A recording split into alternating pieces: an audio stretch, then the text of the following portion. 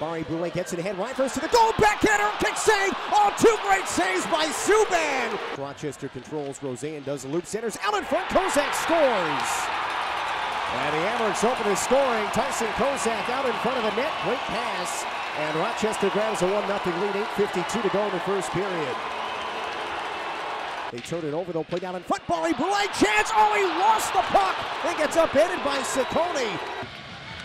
Defense to start period 2. Lawrence Pilot curls back, he's got Malone, throws it out in front, turned aside, and it goes into the net.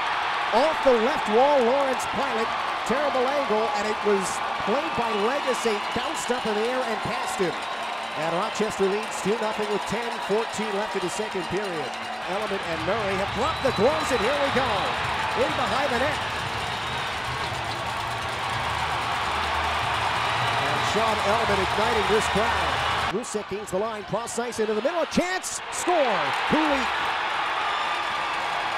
And it is 3-0 Amerks.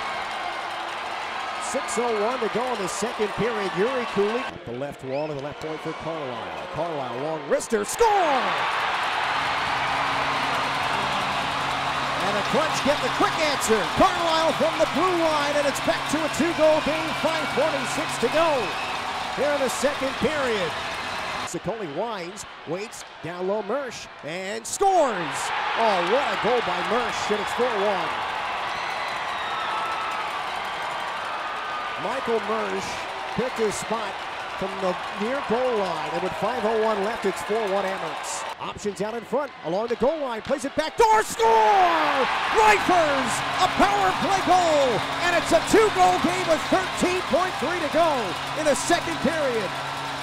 A 5-on-3 goal for the Crunch. And Amerks from right to left, season on the line for both teams, but for the Crunch, they're down by 2.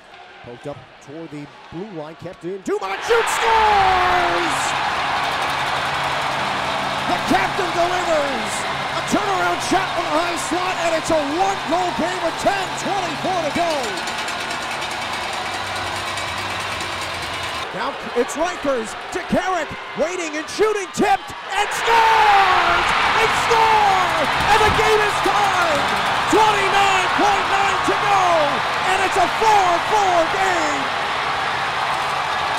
This game is headed to overtime in Syracuse. The 2-versus-3, the division semifinals, will be decided in OT. Finds Barry Boulay behind the defense. Barry Boulay to the goal, lost the puck as he tried to pull it to his forehand. Here comes Kulik, left wing, Kulik shoots, save made by Olefeldt. Here is Roseanne, back to Pilot, waiting and waiting, he shoots, scores! And Rochester wins in overtime, and they're headed to the division finals. A power play goal for Pilot, and the Amerks win 5-4 and win the series 3-2.